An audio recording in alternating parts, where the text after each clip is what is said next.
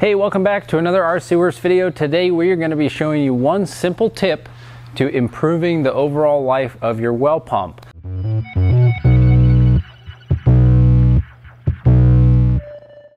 What we're going to do today is install a flow inducer, or a flow sleeve as it's commonly known, and what that does is help to ensure that the motor keeps cool. One thing to keep in mind, this isn't going to work in situations where you've got a 4-inch well or you've got 4-inch casing in your well, so make sure you check your well report to verify that this is actually going to work. But the great thing is if it doesn't fit because you're in a tight diameter well, that's no problem because the well itself acts as the flow sleeve. So the whole idea here is to keep the motor cooler so that it lasts longer. So let's get started. Okay, so what we're going to do to get started here is this may look like your everyday Schedule 40 PVC, but it is in fact a SDR 35 pipe, so a low pressure drain pipe. And the reason that we can't use Schedule 40 is because the Schedule 40 pipe is too thick of a wall and the motor actually doesn't fit in there properly, so it just won't work. So we use this slightly thinner walled material, and then we're able to actually fit the motor in here and accomplish our goal. So the first thing that we've got to do is we're going to make some lines here to go all the way around this this sleeve. So what we're going to be doing is cutting along these lines. Now, you don't actually have to draw these on here. I'm just doing this to show you roughly how it's going to look, and then we're going to make some saw cuts so that we can then put a clamp on here, which is going to go around the pump and hold it in place. Alright, so for this next part, make sure you got your safety glasses on. We're going to start making the cuts. Now again, you didn't have to make the marks, but they were just to give proof of concept.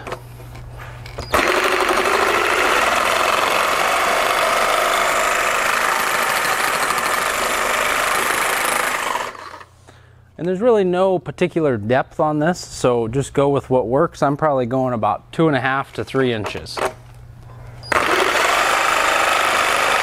So this one here, since it's one of my wider slots, I'm going to even these two out.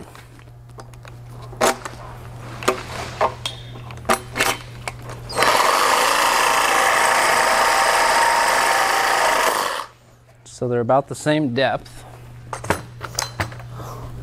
And then we're going to take this one and we got to cut it off of there.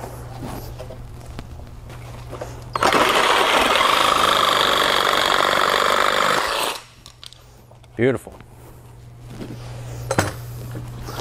So now what this is for the cable guard. So everything on the motor or the pump is going to pass through here, and then we'll put the cable guard in this section, and then the rest of this is going to kind of close in around the pump.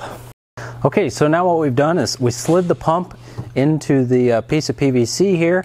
We've got our cable guard lined up with the spot that we notched out, and then I slid a 5-inch stainless steel hose clamp right over everything and started tightening that down. Now we're going to continue tightening this down until we're nice and snug.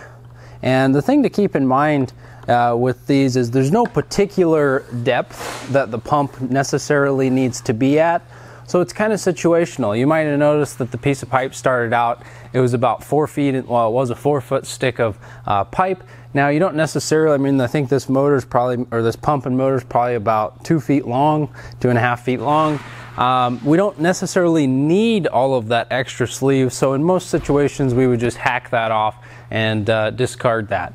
But there are some benefits to having the longer sleeve. If you've got sediment in your well, sand, things like that, it can actually help to allow that sand not to be drawn by the pump, because it kind of has to work harder to get that up, so the sand oftentimes will settle out with that longer sleeve. So it's kind of beneficial. But if you've got real clean water and you're just running the pump closer to the bottom, maybe you don't want that extra little bit on there, as long as it's covering the motor, then you're basically covered and you're accomplishing what this is set out to do. So we'll finish buttoning this up and move on. So the next thing that we're going to have to do is put some set screws in the PVC so that we can kind of make sure that the motor doesn't lean against any particular side of the flow sleeve, because then you can get hot spots and you're actually doing the opposite of cooling. You're actually insulating that section of the motor and it won't be properly cooled. So the idea here is to take and drill 3 holes in this, all equally spaced, so that we can put some set screws in here. I'm just going to use some hex head Allen head screws here that we're going to set in here. I'll probably have to trim these bolts down just a little bit to make sure they're not sticking out too far, get hung up on stuff. But I do like these particularly because they have a really small head, so they're less likely to encounter any other problems. So let's get going on that. One thing that you want to remember is you want to try to, let me just pull this out of here a little ways.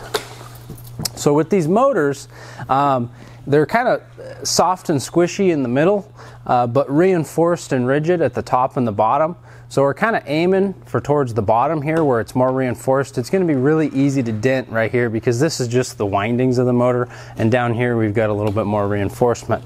So what I want to do is I'm going to have the top of the sleeve be about right here, let's say, and then I'm going to measure to the spot on the motor that I want the screws to be, which is going to be about that bottom inch. So I've got about, I'm going to call it 19.5 inches from my line is where I want to tap my screws. So we'll reinsert this in, and actually just enough that it isn't going to fall out. And then I'm going to measure from here down 19.5 inches and get started on my holes. So it doesn't have to be perfect. I've just got basically a very rudimentary triangle pattern here. And obviously I want to pre-drill these before the motor's in because I don't want to poke any holes in it.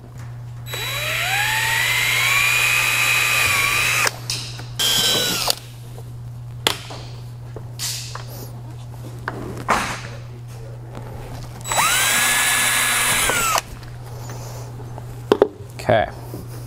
So now we'll insert our pump and motor the rest of the way here. So we'll go up to our line, which is right there. And then we'll go ahead and secure this in place a little better. Okay, so you might notice it's obvious we've got some gaps here. That's perfectly normal. So what we're creating is a path of least resistance for the water to come up through the bottom. It doesn't need to be a perfect seal here because we're still going to have the majority of the water coming from the bottom, thus accomplishing the improved cooling. So let's get these screws set. We'll just get them all started real quick, because I have no doubt that I'm going to have to trim these. So you should be able to see that the motor is now not resting on any particular wall inside of here. The spacing doesn't need to be absolutely perfect, but now we know how much bolt we need, so we can go ahead and cut those to length. So here's what we got now that I've trimmed them down. They're all roughly the same length. All right, and that's about it. So once we get our screws set for the last time, just take one last look, check in there, make sure that your spacing is still true and that you don't have to make any final adjustments before installing this thing. And then you can just make the decision whether or not you want to keep this long or shorten it up a little bit depending on your circumstances. So this has just been a quick tip to show you a good way to improve the overall life of your motor and pump in the well, because obviously it's expensive to replace and it's nice to be able to save when you can, especially when we're talking about maybe all of $5 to $10 worth of parts. So we'll catch you next time. Don't forget to like and subscribe. See you later.